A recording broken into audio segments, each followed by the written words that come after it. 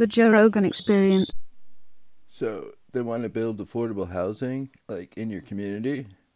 It's a problem. Dave, people are saying like you forgot your roots. Like, why wouldn't you want to support affordable housing? Let me tell you something, Joe. First of all, I do not come from public housing. All right? Just because I'm black does not mean I come from poverty. Second of all, I live in Yellow Springs. This affordable housing, it's not for brothers. It's for whites.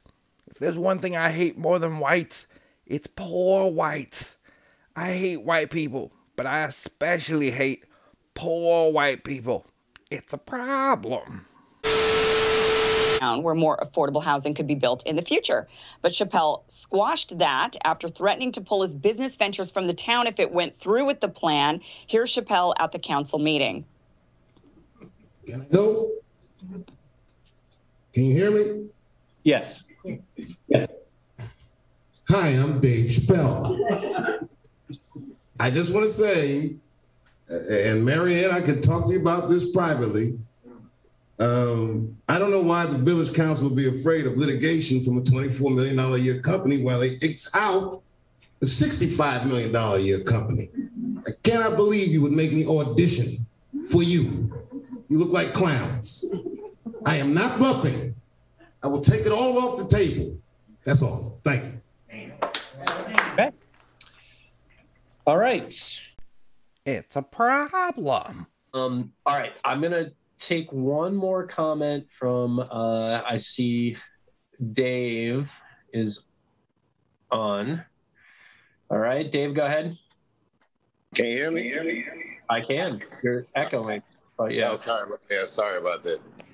I just want to say I'm adamantly opposed to it. Obviously, I live behind the development or the proposed development. I do have many business interests in town. I've invested millions of dollars in town. If you push this thing through, what I'm investing in is no longer applicable. And I would say that Ober can come and buy all this property from me if they want to be your benefactor, because I will no longer want.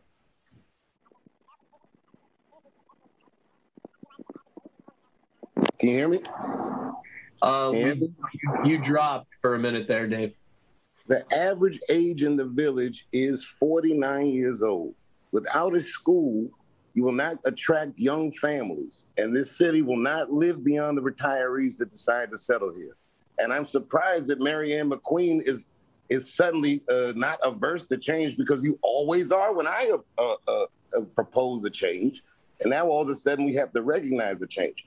These changes are inevitable, but we do have a decision on what they will or could be. And I think we should use more of a visionary eye instead of a reactionary one, because the potential of this place is immense, and Ober is not the only solution.